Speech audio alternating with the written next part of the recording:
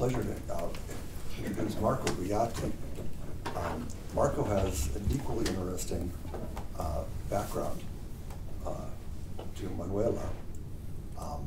He got his university degree, it's called the laurea in Italy, in physics at the University of Pisa.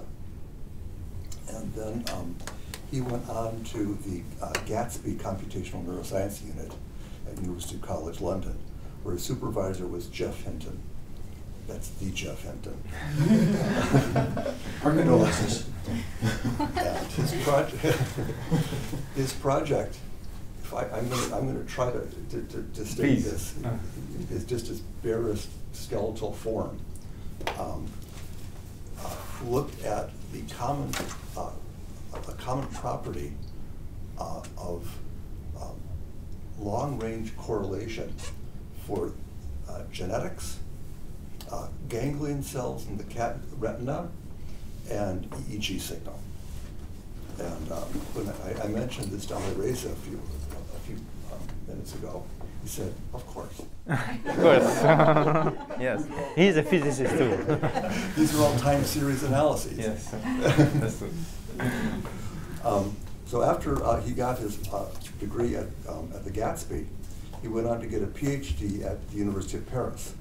And that worked at the Neurospin there, where his supervisor was first Carl van Vreeswijk. Carl van Vreeswijk. Yes. Vreeswijk, and then Gislen de Hen Lemberts. Yes.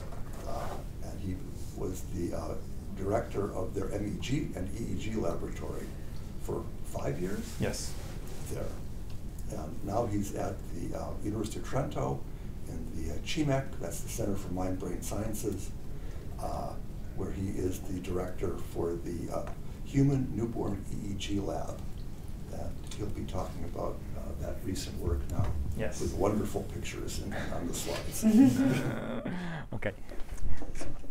So, first of all, thank a lot, Jim, for inviting me here today to present my work. I'm honored to present it here in this great lab. So, as you see from the title, so the main focus of this seminar will be on the work that we did on face processing in newborns. But I will also briefly mention at the end some very preliminary results on number processing in newborns by linking to the presentation of Manuela yesterday. And of course, this is work in collaboration with her. And throughout the presentation, I hope I will show you a promising way of investigating the neural underpinnings of perceptual and cognitive functions in newborns. So, first of all, face processing. If I think of an image representing the bulk of this work, is this kind of image. And this is linked, in fact, also to my personal experience as a father. So where my first child was born, even if despite his sort of apparent clumsiness and numbness of expression, at the beginning, what struck me is that after minutes after his birth, he was able to stare at Manuela, at my wife, and really focus on the face of her. And also later on, 2 hours later, I was able to have him in my arms, and he was able to stare at me with a focus that really surprised me. So this effect of face preference in newborns is now very well known and very well reproduced in many experiments. And in particular, it has been shown in more studies with this kind of looking preferences. So if you present a newborn with 2 images like this, so these are schematic face-like images in which it is like the simplest possible image representing a face. And it's really simple. It's just the contour of a face. And then you see on the left image two squares representing the eyes and 1 square representing the mouth. And the control image is just the same, but with the dots inverted. So from the perceptual point of view, it's really equivalent, but it has only a difference in the configuration. So if you present these images to a newborn, the newborn will look longer to the face-like image than to the inverted face image, and this even minutes after birth. And this effect has been reproduced also with real faces, for example. So if you compare a real face and an inverted real face, you have the same kind of preference. So the question here is, how is it possible that newborns with very extremely limited visual experience and a visual system that is still very immature show this preference? And in order to formulate better the hypothesis behind our study, I will go into the adult domain, where we know, and you know better than me, all the aspects of face processing in adults. So we know very well that face perception in adults is very important because it's a key competence for social interaction. And this is probably the main reason why adults are very efficient in many aspects of face processing. For example, in face detection. In fact, faces are probably the visual object for which we are most rapid to detect and most efficient. For example, if I show you two images like those, and I ask you to do a saccade as fast as possible to the image containing a face, you are very fast. You do a saccade in 100 and something milliseconds, and you are faster than if I present you with animals. So if the target is an animal or a vehicle, you are faster and you are more accurate than in the other for the other visual objects. So what is the how does the brain allow us to do such a very fast and efficient detection? We know from the seminal work of Jim, among others, that we are endowed with a specialized distributed cortical network that allows us to process faces differently from other visual objects. And here I represent the so-called core face network, the face network that allows us to detect faces and the identity of faces, and is present, is very reproducible across subjects. And you know very well that the three most important areas in this network are the inferior occipital gyrus, so the so-called occipital face area, the superior temporal sulcus, and the lateral fusiform gyrus. So now, in order to understand what happens in newborns, I do a sort of digression in the time of development. I go straight on to the fMRI experiment that was done on investigating face processing with the youngest possible subjects. This is a study from 2017, and these are really the youngest subject, 4 to months year old. And as you can see, the cortical circuits of face processing is very similar to the one that we see in adults and also in older children. The only aspect that changes is lower selectivity. So the same regions that are selective, that prefer faces in infants, are also more active to the other visual objects with respect to adults. But apart from that, the regions are really very similar to what we see in adults. The problem is that it's very difficult and practically difficult to do an fMRI experiment on newborns. So it's difficult to dig into this question for newborns. And what about EEG, electroencephalography, which is a technique that is more easily applied to newborns? In adults, we know that there is a very reproducible correlate of face perception which is an event-related potential wave at about 170 milliseconds, which amplitude is systematically higher for faces with respect to other visual objects. And there are also many studies in infants down to 2-3 months old infants showing a similar wave, which is later on. So, of course, in newborns, in infants, signals, ERPs, are delayed because of cortical immaturity, of not complete myelinization. So this wave is about 300 milliseconds, but still the effect is very similar. And also the areas, the electrodes, are always in the sort of occipitotemporal areas. Of course, these studies do not go into the anatomical sources of this effect. And again, they stop at more or less 2 months old infants. There are no such studies in newborns.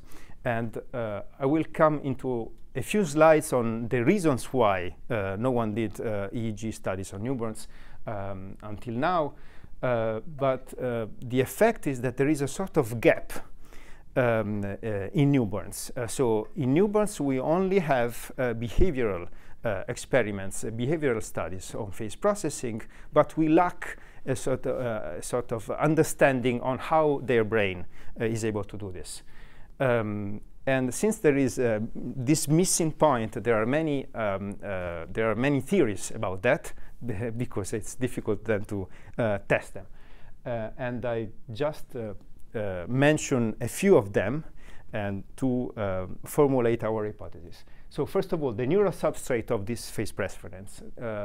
I mention here two sort of extreme theories.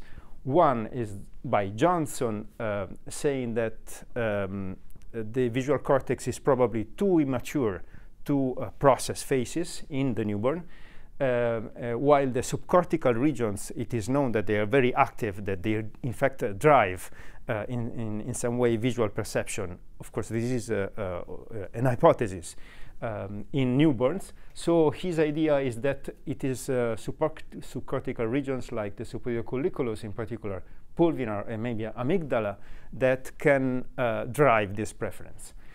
There are others saying that in fact the cortex may be involved too, and in fact face preference could also be driven by some regions involved in social interactions, because this is what face preference is about. And I add this here that we don't know, in fact, if the face processing network is active or not. It might be. And also I mention another even more delicate question about predisposition. Do we have a face template from birth or not? And here also there are two sort of schools. One school is there is no face template, but there is a sort of proto-organization of the visual system that for which if you combine eccentricity gradients, spatial frequency gradients, and which is fundamental, a top-heavy bias in the visual system, you can understand these three factors explain face preference. While there is another school in saying, no, this is not possible because the face preference is very strong for the first minutes, and this top-heavy bias doesn't really work. And so there is a face template somewhere, maybe in subcortical areas, maybe in cortical areas. So here, what you try to shed light on is mainly, for sure, the first question. So about the neural substrate. We really ask, is there a cortical root for faces already functional in newborns? And if there is it overlapping with the face processing network that we know is functional even a few months later on? In order to answer this question, first of all, what we use is these schematic faces. First of all, because they are behaviorally relevant. And secondly, because the control is really strong. So really the inverted face is visually equivalent to the upright face apart from the configuration of the configuration. And then we also try to dig a bit deeper in the face template debate by adding a third condition with a scrambled face. This face is not a face because eyes are asymmetric with respect to the midline and with respect to the mouth, but still they contain more elements in the upper visual field with respect to the lower visual field. And this is for the researchers that think that we don't need a face template for a face preference. These kind of stimuli should be equivalent to the upright faces, and so they should get the same significant response with respect to inverted faces as the upright faces. So anyway, these are very simple stimuli.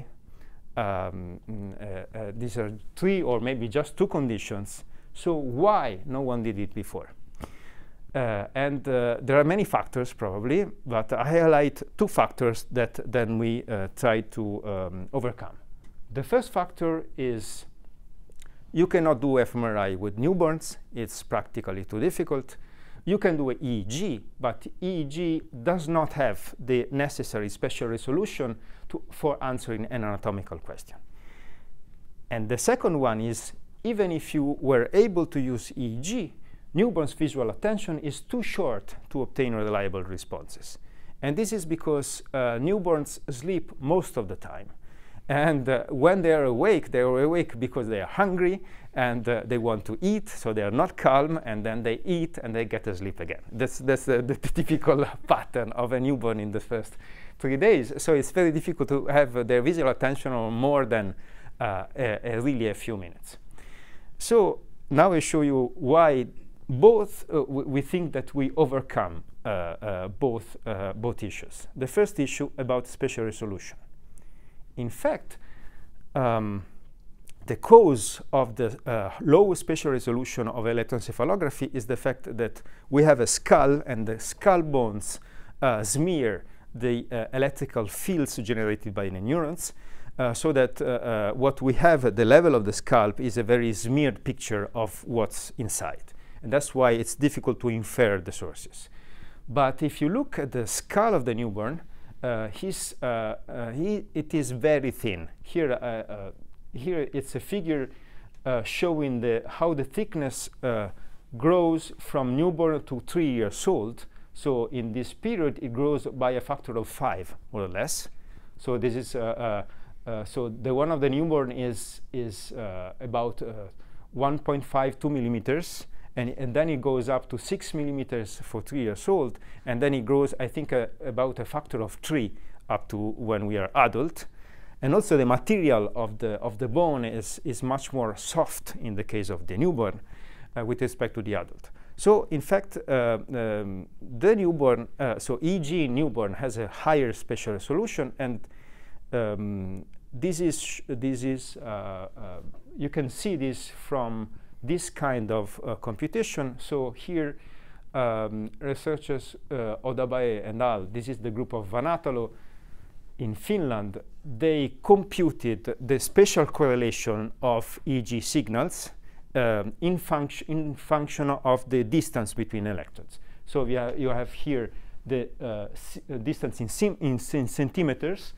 And first look at the adults. So for the adult one, if you look at correlations, spatial correlations between electrodes distant 10 centimeters, so it's a lot, they still have a correlation of about 0.4. While for newborns, if you go at 5 centimeters, the correlation is already 0. So EEG in newborns is much less spatially correlated, meaning that it represents much more clearly the underlying sources. And so since we have a system, an EEG system with 125 electrodes, so it's a very dense system. And since recently this group of Neonatal in Finland developed a newborn head model for source reconstruction, which they kindly shared with us, we thought that we were able to do a reliable EEG source reconstruction. So fine for the first point. The second point concerns the fact of being able to obtain a reliable EEG response in the very brief intervals of attention, of visual attention of the newborn. And here we talk about even less than 1 minute per condition. In order to explain you, so what we used is frequency tagging paradigm. So we used stimuli that oscillate in time, and I will briefly explain to you why this works much better than the event-related potentials. So, for example, if you have a flickering checkerboard like this is a stimulation that drives your visual system very strongly, so that if you record the EEG signals, you would expect that you would see a response for every trial. But in fact, you don't see that. You see that for every single trial, 0 is the time of the switch between the black and the white squares. Single trial EEG doesn't show really a clear response. And the reason for this is that EEG is the sum of the event-related response plus the ongoing EEG activity and artifacts. So it's a sort of sea in which it is difficult to extract the event-related potential. And what is typically done in event-related potential experiments is that you average across many presentations of the stimulus. And then after averaging over 50 trials, you get a response, in this case at about 100 milliseconds.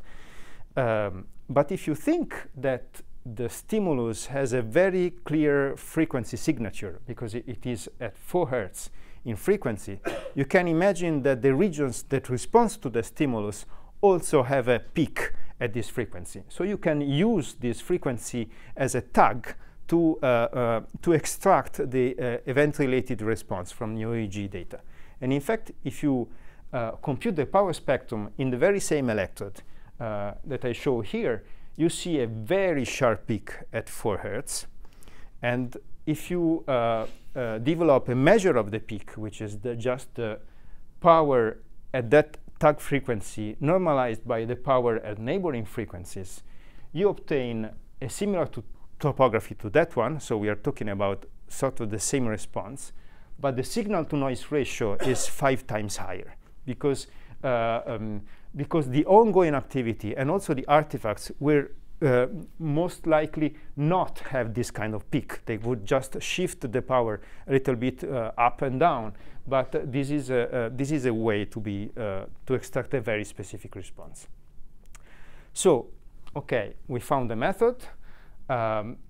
Here I show how we do our experiments. So these tiny heads. We apply this system, EEGI system, which is very easy to apply for newborns. So you just put it very quickly, and you need no preparation. And then you show newborns. We show newborns in front, very close, these very big images. So these images have the same size of a real face, and they look like this, very slowly, because we want to be sure that the newborn can be entrained to this stimulus. And this is like a sort of peekaboo. So when they look at it, they can be really entrained to this sort of kind of dynamics. And but of course it's a challenge. So just to give you some data about it, of course what we did, we monitored the fixation all the time, because we want to analyze the EEG data, only the EEG data during which newborns are looking at the image. So it's segmented on fixation interval.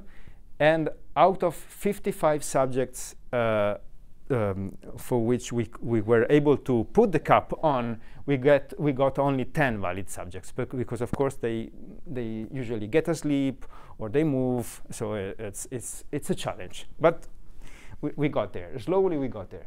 So even with this, we have after artifact rejection, because anyway there are moments in which they move, we have about 35 seconds per condition per subject. And no difference in fixation time between conditions, because when you present, this is also a known behavioral result, when you present faces and inverted faces frontally in different blocks, newborns look at them with no difference in fixation time. The difference is when they are displayed at the same time. So no confound, no statistical confound about the conditions. And first of all, if we put the data all together, the first thing that we looked at is whether there is a resonance. And in fact, there is a resonance. This is the power spectrum. But as you can see, we are at a very low frequency, and it is a very well-known aspect of EEG data. It's that the power spectrum goes up as 1/f for decreasing frequencies, and in fact, this is linked to the long-range temporal correlations that are intrinsic in the EEG data. So in order to have a good measure of the peak, what we did is we divided the amplitude at the tag frequency 0.8 by the fit, a power law fit of the background EEG activity at the same frequency. So if we do like that and we put all the data together, we find that there is a big resonance coming up. And here, as well as for the rest of the talk, the statistical analysis that we are using is an analysis that is not based on each electrode. So it overcomes the multiple comparison problem of recording the statistics at each electrode, with a statistical tool that looks at clusters, special clusters of electrodes that are significant or not. So this is very significant. And then if we look at each single stimulus, we found a resonance, so a significant response for all the three stimuli. So we are sure that for all the three cases, in all the three conditions, newborns are entrained to this kind of stimulation. And then we computed our main contrast, which is comparing upright faces with inverted faces. And what we found is a very strong effect with two different clusters, one posterior medial cluster, partly medial, partly not, and one anterior cluster. These clusters are highly significant. And out of these clusters, out of this kind of topography, we also did source reconstruction, as I told you. And what we found is a very important overlap of this distribution in source space with the phase processing network in adults. I highlight here by tilting the anatomy in such a way that it compares with Jim's figure many years ago. As you can see, for sure, this kind of activity, which is of course more smeared than an fMRI activity, we don't have such a spatial resolution, but still you see that it overlaps the OFA and the STS, and a little bit towards the fusiform gyrus, even if it doesn't really reach the FFA. But also you see here some more anterior regions, the anterior medial temporal lobe, which has also been found in monkeys and I believe in adults as well, and also some more frontal regions that could be probably connected with regions involved in social interaction and in the familiarity, as works by Ida have shown. Okay, so sure.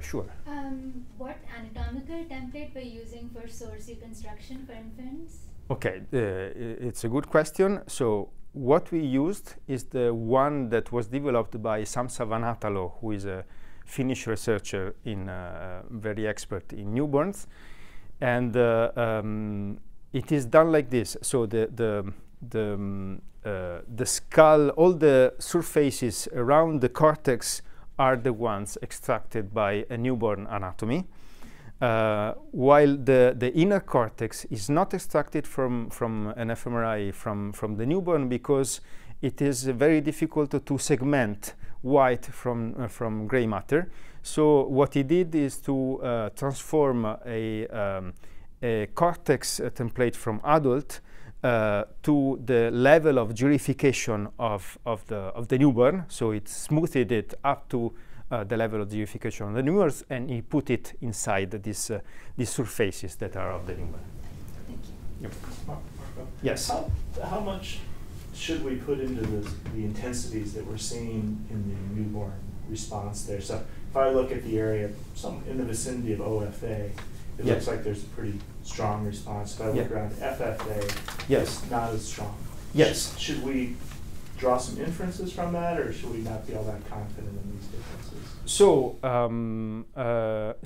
what I show here, first of all, is a statistical map over the sources of the comparison between the two, the inverted, the upright and inverted faces at the level of the sources. So it is a statistical map. So about the reliability of this distribution, we did some tests by simulating. So what we did is to simulate the sources in this space and add some noise, which is correspondent to the kind of ongoing activity that we see in the EEG data of the newborn, and then reconstruct back these sources, and we see that the spread is pretty limited.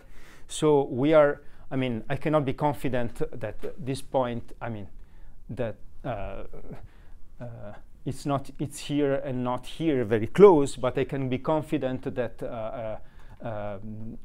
I mean, I would say that what we tested is 1 centimeter square patches that with source reconstruction they smear double maybe. So I would be pretty confident on that. Okay, so Marco? yes. What would something like this look like if you tried to replicate this in adolescents or adults? So if you use the same kind of frequency tagging procedure, Yes. and did source localization, So with their thick skulls and maybe this use would faces instead of schematic faces. with EEG, this would replicate probably worse, much worse, because of the skull. So I'm used to much. I mean, I've been working with EEG data on adults for a long time, and I know they are much more smeared. I can see it by eye on the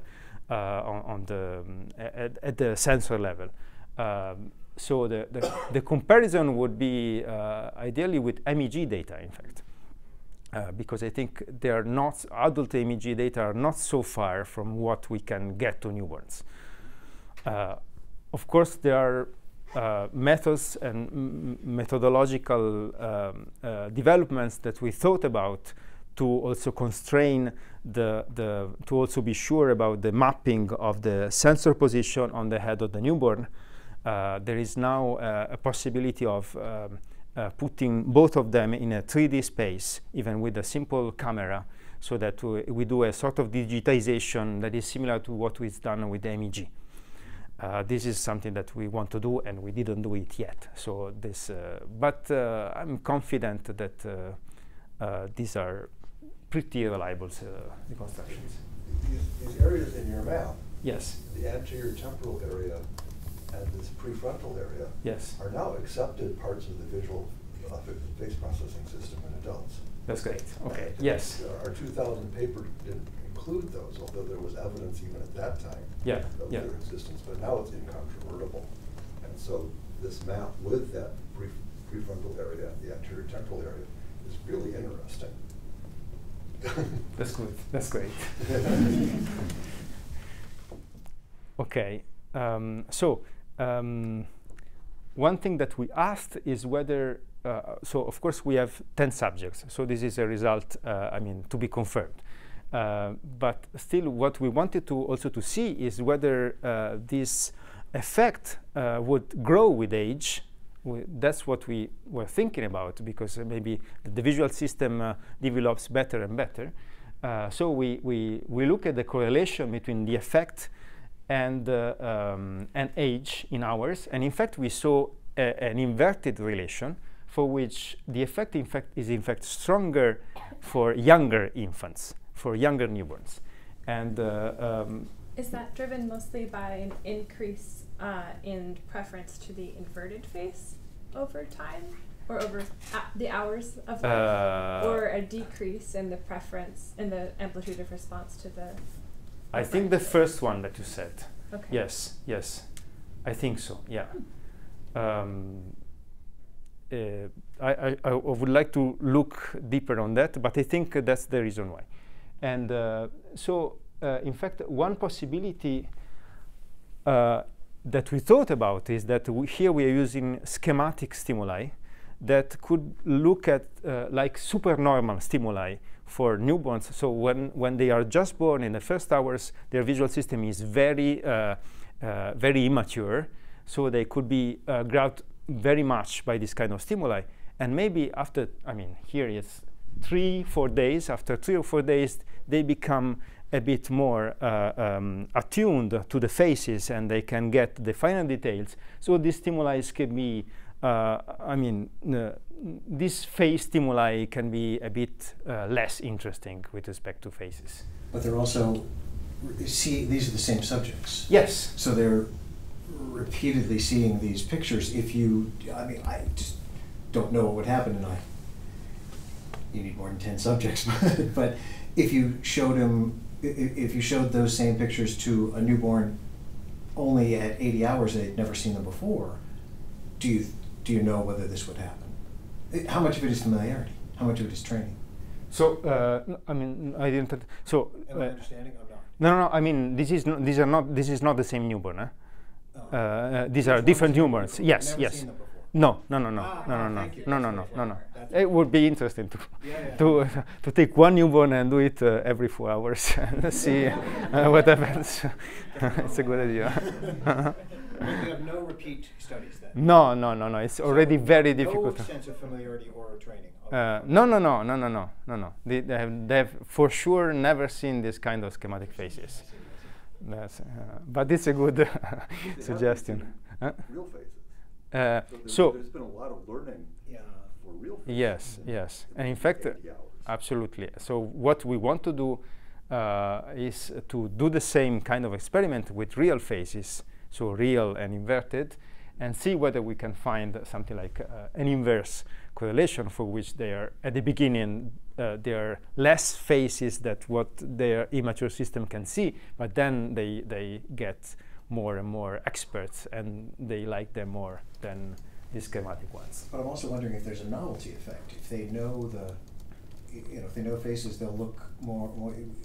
Isn't there an effect where they'll look more at something that they haven't seen? Possibly, but then why they would make so much of a difference between the two? Mine was a question. No. Yes, I'm just following up.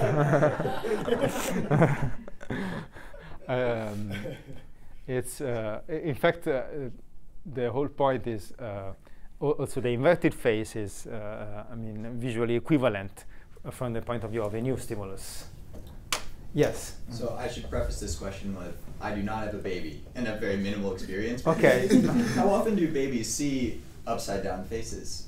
Because people coming up to the crib, if the baby is oriented this way, yes, coming up to it and looking at it like that, versus looking at it like this. So maybe there would be less of an inverted face effect because they get, because they see faces in both orientations with less frequency until they are some age when they are more often top right. I don't know. Again, somebody with a baby. I don't know. I think that usually people look. They don't pose themselves inverted. This would be a bit. But sometimes for sure. But I think most often, also because I think that then there are other factors apart from the visual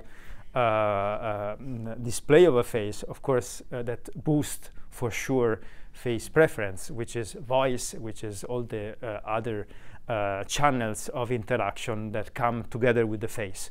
So I guess then, actually, now that I'm looking at your stimuli a little more closely, the neck is also oriented. So yes. even if they were the yes. configuration Yes, of the stimuli is actually still absolutely incorrect in its inverted format. Absolutely. Yeah. So you gave a better response.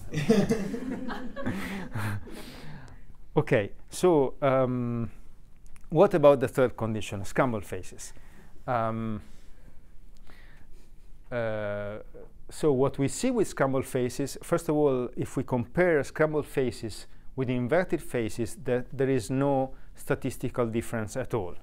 If we compare them with upright faces, in fact, there is a marginal significance for which upright faces have a stronger response than scrambled faces. But this is marginally significant. So I'm still, I cannot say that there is a significant difference. And then I looked at single subjects' response for the three kind of stimuli. So if you see, so red histograms refer to upright faces and blue ones to inverted faces. So if you see subject by subject, red is always higher than blue. So the face preference is reproduced for every single subject. But the green ones are very variable, in fact. In some subjects, they are equivalent to the inverted face response. In some subjects, they are more similar to the upright face response. So what you think it happens here is, in fact, that this scrambled face, well, for sure, it doesn't drive the face preference as the face, that's for sure, because it is not statistically different from the inverted face, but sometimes might be perceived as a sort of bizarre face. So maybe the stimulus itself cannot say something more than this. But for sure, it does not confirm that top-heavy kind of bias, because otherwise it would have been statistically different from the inverted face as the upright face. Yes?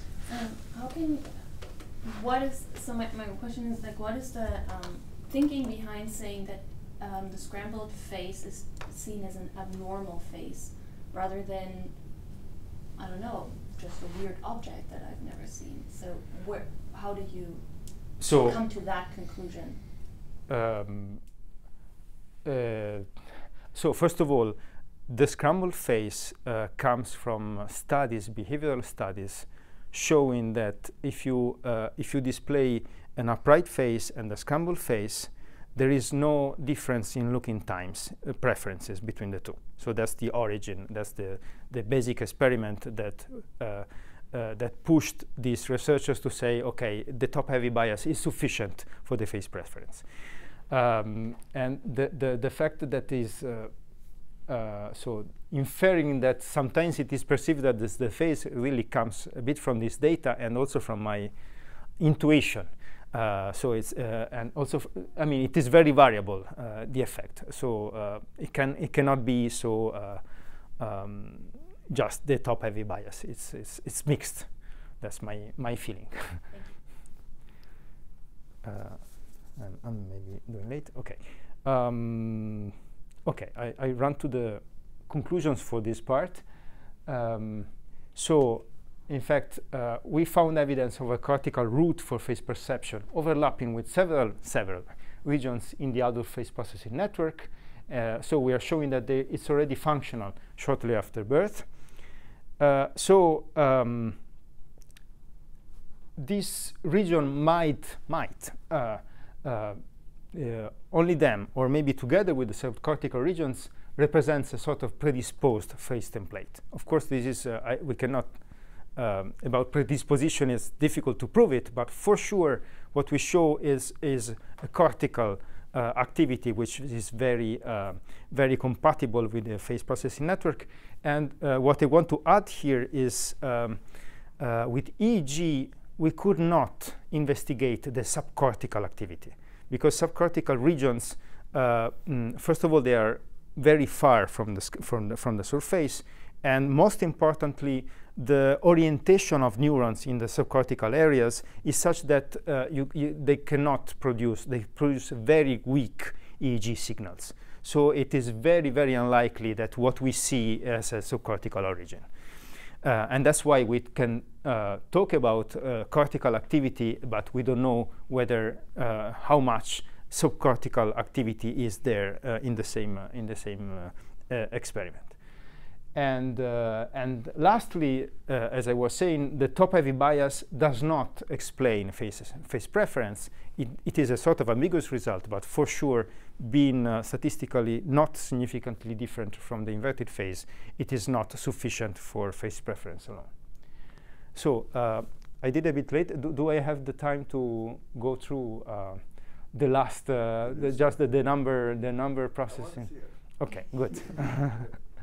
So this is very preliminary results. So okay, no, this I can jump. No, in fact, I have a couple of other things to say about this. First of all, so there are studies showing that with newborns at around 8-10 days of age, these are behavioral studies showing this preferential looking paradigm with the faces, and showing that children at high risk, so they are siblings of autistic children, have not the preference for upright faces compared to control children.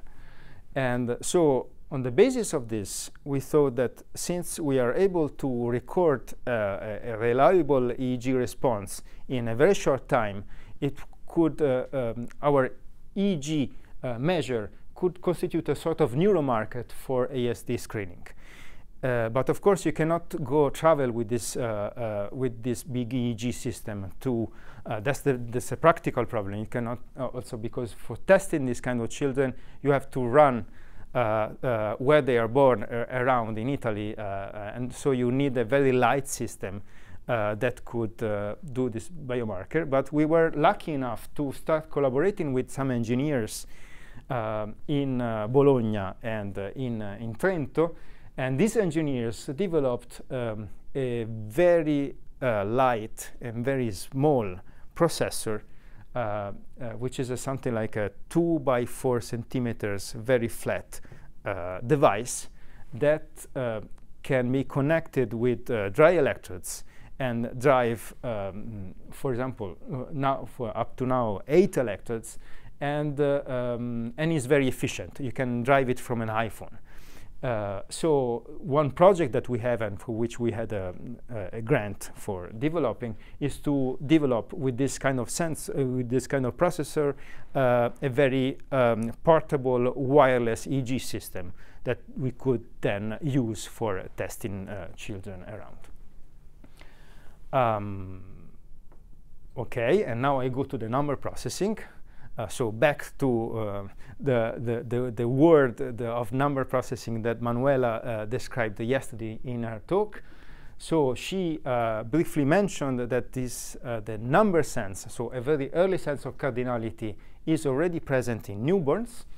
And this was proven with this study done by Véronique Izard about 10 years ago, in which what she did is the following. She presented newborns, for example, with a stream of sounds, for example, 4 sounds. So you would hear tu, tu, tu, tu, pa, pa, pa, pa, and they would get habituated to this number. And then they were presented with either 4 images for guys or 12 guys. And what she showed is that newborns spontaneously match the number of sounds they hear to the number of objects they see, for which they look longer when the number is congruent than if the number is incongruent. So they do a real multimodal matching of the number, which is absolutely reliable. This is a study that was also replicated at least a couple of times. So here the approach is the same as the approach of the face study. What we are interested in is to understand whether this skill is based on the same brain systems that underlie number processing in adults and in older infants. So in order to do this, we adapted this kind of design to the frequency tagging paradigm. So the sound stream is really the same. The only things that changes is that now the images are presented in a frequency tagging fashion with exactly the same kind of frequency. So first of all, it was not easy to do this. It was more difficult to run this experiment with respect to the face processing experiment because children are less interested in something that is not a face. So after a while, we calibrated the stimuli in such a way that they liked it more. And this is really out of 7 subjects, I think. So please take it as a preliminary result. And we found something, in fact, unexpected. So we expected a sort of parietal effect with the congruent that would not be there with the incongruent conditions. But in fact, we found that the incongruent condition gives a stronger response than the congruent one. And so here the cluster which is more significant is the anterior cluster. Still a bit noisy, but this we see in most of the subjects. That for us could signal like a prediction error. So this would mean that newborns are so aware of coding of the number, of the abstract number they extract from the 2 sources, that they really show a sort of mismatch when the 2 numbers are different, which is surprising to find some effect like this in newborns. And here there is a right-lateralized effect that could maybe be due to an effect in the parietal cortex. So I hope I will be able to confirm these results, and I didn't have the time yet to do the source reconstruction, so this is ongoing work. And I will just finish with a final slide on the methodology. So I think that our method is promising to fill in the gap of studies in cognitive neuroscience in newborns, which until now are mainly behavioral. And we showed that with the frequency tagging design, even if with a stimulation as short as 30 seconds, if newborns are looking at the stimulus, we can get a reliable response. And we showed that source reconstruction, in fact, is possible with EEG newborns. And therefore, we think that this kind of paradigm can be adapted. In fact, it's totally flexible to a variety of stimuli and can be adapted to investigate the neural substrates of other perceptual and cognitive functions in newborns. And thank you for your attention.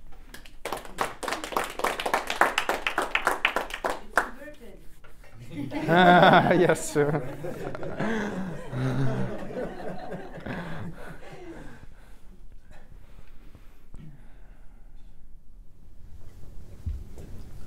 Yes. Yeah. Sorry. I'm curious as to the lack of response inside the VTC for face stimuli, for the face and inverted faces, and I'm just curious if you would think that like testing things like just a curvature, like an oval versus a square, if you would see any response of just like other known examples of VTC substrates that might arise, and whether it's a thing that VTC hasn't come to be fully developed yet, and that it's just not picking up on that its faces are appearing there, or whether it's just the faces are showing up in other regions. It's a good question, for which I don't know. I don't know. I cannot be sure of the answer, of course. It's possible that, in fact, it is not well developed yet. It is also possible that maybe the schematic faces really drive the very first steps of recognition of the pattern, which is maybe a bit earlier, a bit posterior of these parts. And so maybe maybe if we do the same experiment with real faces, slowly this system goes up and becomes functional. That's what I would think of. Yes. You didn't talk a lot about it, but you showed some slides there where there's this right hemisphere bias in your results. Yes. Right? Yes, sure. And does the top-heavy account have any way to account for these hemispheric differences? Does it make those sorts of predictions? I would assume not, but. I don't think so. I don't think so, because it's if I go to the just EG data. Oh, sorry. What I want to see is this one. So I'm just thinking about this is just the scalp data of the of the scrambled one. As far as I remember, is I tried some source reconstruction on the single conditions, and it doesn't show so much right-lateralization as the upright face one. So I have another question about the top-heavy. So in all the experiments I can think of, it's always a direct view of the face yes. at the infancy. Yes. Do people ever show? You can imagine, say, a silhouette, for example, shown from the side. And you might imagine that the infants are going to be more interested in that than if you invert the stimulus or do some other manipulations with it. Yes. Have there been behavioral studies that have used silhouettes like that? Not that I know of. Because I can imagine that could get away from those silhouettes being top-heavy. Yes, yes. Not that I'm aware of. But of course, yes, it's possible that if you area, right? yes, yes, it's also possible that if you start letting the child move the head, and maybe the perception of the face changes if it's not in the middle of the visual field, but on the side. Yeah. Why not? Yes. My question is kind of similar to what Brad was asking, but I'm really intrigued by the fact that you're finding these frontal areas in the infant data. Yes. I was wondering if anyone has used, like Brad was suggesting, a side view face, but with two faces. So you have two templates and then two faces kind of schematically in front of the infant. Because my intuition is that is really reflecting some preparation for a system that will encode social information about these face templates in the future. Yes. And these areas will continue to develop with the development of the infant. Yes. I'm wondering if when you do the real faces experiment, if you maybe want to consider having two faces, not just one in some condition. Okay, so the problem of having two faces is eye movements with EEG. So that's why we present the face centrally, because if we present faces not centrally, and if we present just one face, that could work if the newborn is only looking there. But if the newborn starts moving his eyes a lot, this creates artifacts in the EEG data. But what I can tell you is that, in fact, one of the experiments that we are starting preparing is about eye gaze, which is for sure connected with investigating whether areas involved in social interaction are already functional as they're shown to be functional later on. And the study with eye gaze is adapted from a study from Farroni, showing that so the two stimuli are a face looking directly to you and a face with an averted gaze. So we plan to do that. Yes? One of the limitations of EEG with evoked potentials is you have to have a very discrete onset to synchronize the averaging for the evoked potential. Yes. Which really precludes using dynamic video-like stimuli. Yes. In an evoked potential study. Yeah. Do you think with frequency tagging you can start to have more dynamic stimuli? Absolutely. I mean, this So here we are looking at the power spectrum. So when you do the FFT and you extract the power, it doesn't. It is totally independent of the phase of the stimulus. So it's not important when, I mean, when a child, what is the phase at which the child is time locked to the present reference of the phase. So this is another reason for which maybe frequency tagging works so well with this kind of newborns, because with ERPs, also with a bit older infants, I imagine that there can be a lot of variations in the time of encoding the stimulus that are overcome with this kind of method. Of course, a limit of this is that you choose the dynamics, and dynamics has to be exactly oscillatory. But even with non-oscillatory dynamics, you could still sort of correlate the dynamics of what you present, a continuous dynamic, with the EEG signal, and try to extract information for that. There are methods developing for that. Any other question? Okay. Well, thank you very much. Thanks to you.